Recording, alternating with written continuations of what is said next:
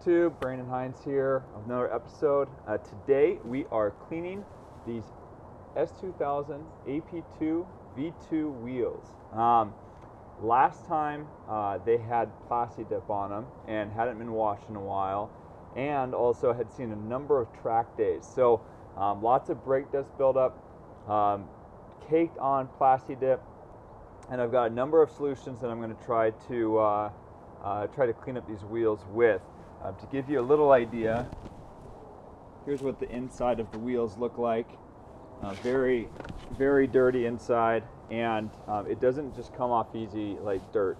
With this Plastidip and the rubber, just very, very hard to get off. So I've got a number of products that I'm going to use today. The first thing I'm going to do is I'm going to use Chemical Guys Extreme Maxi Suds. I'm just going to give a nice wash to the wheels, just clean them up, see if I can get anything else off before I really get started.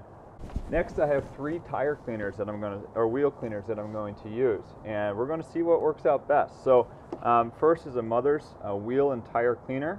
We also have CarPro's Iron.X. This is supposed to be absolutely amazing to get stuff clean. And then the Sonax wheel cleaner as well.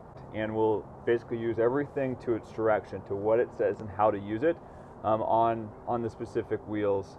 And so we'll do one on each of the wheels, and then the last one, whatever works out the best on one of the 3, I'll use on the last wheel. With that, let's get started.